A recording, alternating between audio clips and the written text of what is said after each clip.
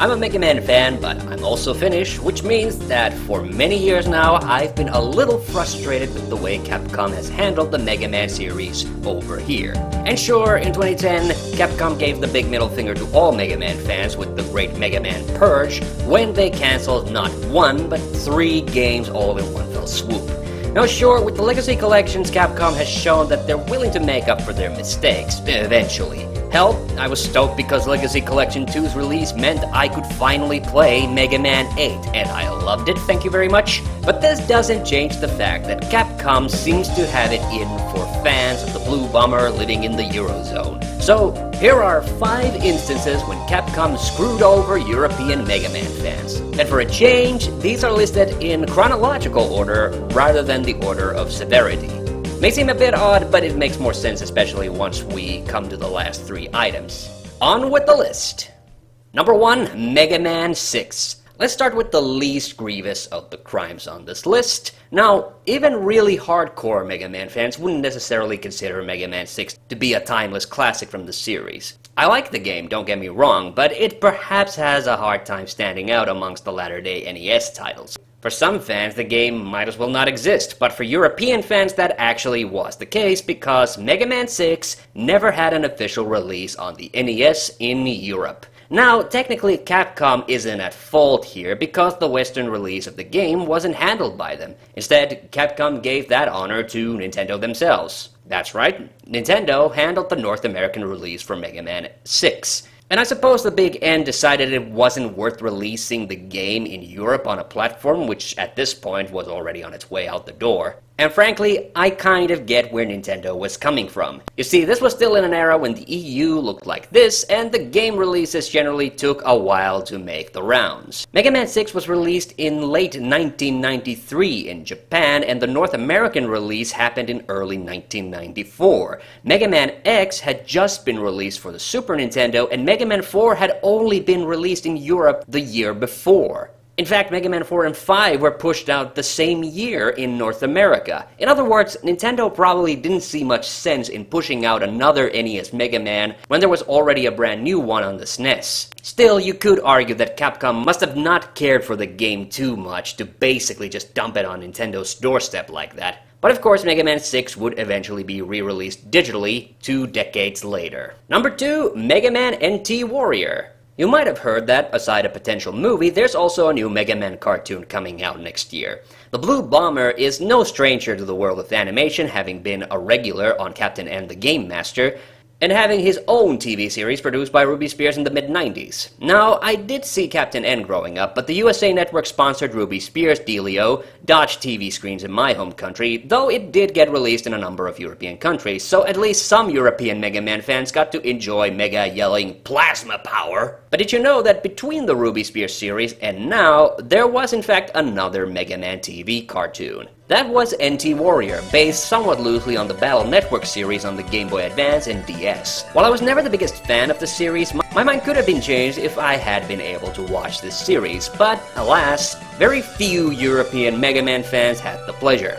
Now again, this one wasn't strictly Capcom's fault, as the Western distribution rights for both the show and the manga series based off it were held by Viz Media. And apparently out of sheer ignorance over the popularity of the series, or just out of good old laziness, only released Mega Man NT Warrior on one European channel, the fucking British Jetix channel. So unless you had paid cable access to it, you were shit out of luck in actually seeing it. By all accounts, the show was actually pretty good, spawning a second season. Now again, this isn't that big of a crime considering that I wasn't that big of a Battle Network fan, but you have to wonder, were Viz just out of their tiny minds thinking that European countries, well known for their big appetites for anime, wouldn't have loved one starring everyone's favorite Blue Bomber? Number 3, Mega Man Anniversary Collection.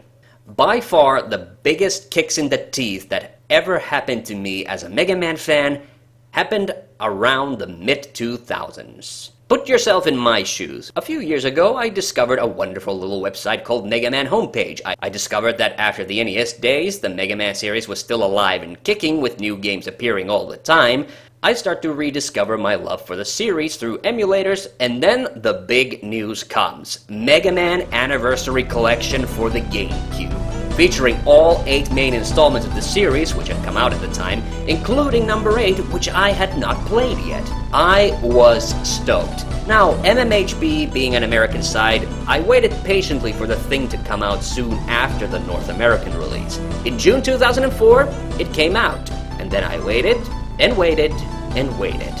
I kept checking Capcom's European homepage, I kept checking Nintendo's Finnish homepage, but found no news whatsoever about Anniversary Collection being released. Wait a couple of more years, and the Wii was already out. There was never a European release for Mega Man Anniversary Collection. This was inexcusable. For one thing, I only owned one Mega Man game as a physical copy, and I would have been happy as a pig in shit to be able to play the official Mega Man games on a Nintendo system.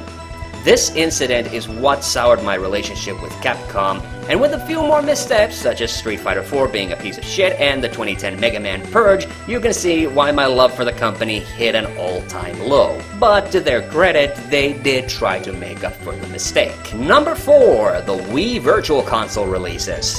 Now, I love the Wii, just as a console in general, but the main thing it had, and still sort of does have over the competition, is that it had the single most awesome library of retro games already on release. I got to experience a lot of Mega Drive titles. I even discovered my love for the TurboGrafx-16. They could have had more Nintendo 64 titles there, but more to the point, having classic NES titles, both those released and not released in Europe, seemed to mean one thing. I was one step closer to getting the official Mega Man titles for a Nintendo system.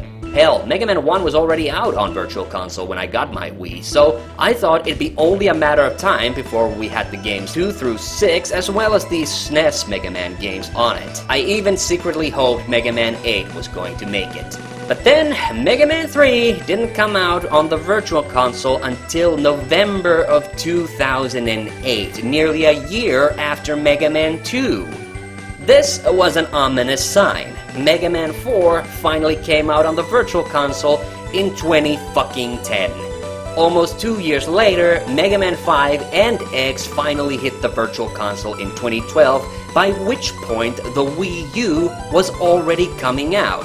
I couldn't imagine what Capcom was thinking. What in God's name possessed them to wait that long to push out each individual release? I know it couldn't be a technical issue, and yes, the releases were just as sluggish in the North American Wii shop, but remember, with one major exception, Europe never got the fucking Anniversary Collection. It took Capcom a painstaking 6 years to release 6 Mega Man games on the fucking Wii, the best-selling system of its generation. And I'm being fair, I wasn't expecting them to just poop them out all at once. I was expecting maybe a 2 or 3 month long gap between each release, but not a fucking 2-year gap with no releases whatsoever. Or fuck, why not just release them all together and push a bundle deal? They would have made a fucking mint, especially after they fucked everyone over in 2010. European Nintendo fans had to wait for the fucking Wii U before Mega Man 6 and 7, as well as the 3X titles for the SNES, were finally released.